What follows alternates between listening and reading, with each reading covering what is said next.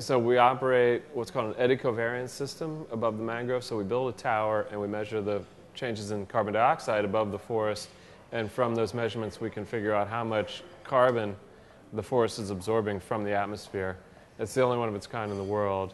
And with that, we coupled some measurements of changes in tree growth. We look at how much carbon is accreting in the soil, litter fall, and things like that. And then we try to close the carbon budget. So we measure how much is coming out of the atmosphere, measure how much is accumulating on the land surface, and then the difference is how much carbon is actually leaving the system through tidal export.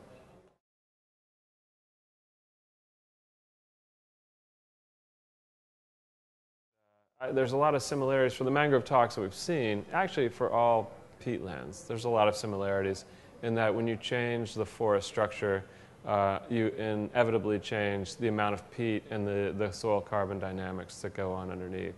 So I think that they're complementary in that way, and that we see that you can't think of the soil and the forest as sort of distinct systems. They're very much linked. And if you disturb one, you inevitably disturb the other.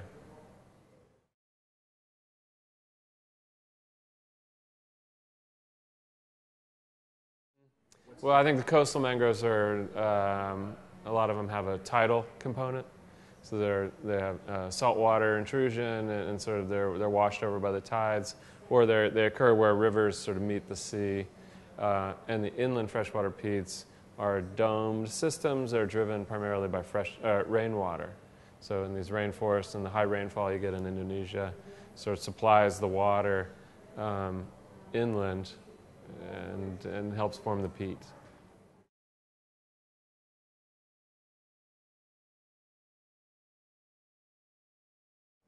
These studies, carbon budgeting stuff in the mangroves, it's been sort of piecemeal here and there. It's very difficult to work. And when you talk about closing a carbon budget, it's an open system that's sort of like, you have freshwater inputs from inland, and you have the ocean coming in, everything's sort of mixing around. So it's sort of hard to quantify carbon budgets with traditional methods.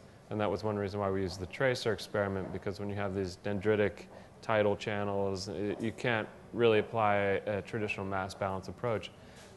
So with our work and the work that other people have been doing, you're starting putting the pieces together, and you begin to see that the cumulative effect of these mangroves worldwide is disproportionate to the overall cover.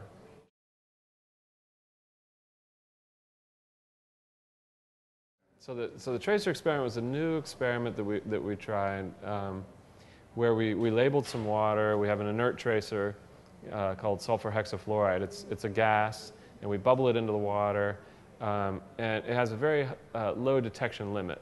So we can find that gas in the water at something like 10 to the minus 15 moles per liter, which is a very, very small number.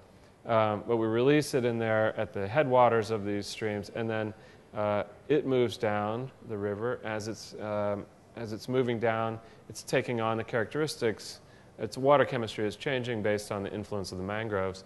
So what we did every day, we'd go out and try to find the maximum tracer concentration, and then we took our water samples in the labeled water over several days. And so that allowed us to see the specific influence of the mangroves from the upstream to the downstream areas and the rate of change in the water chemistry as a result.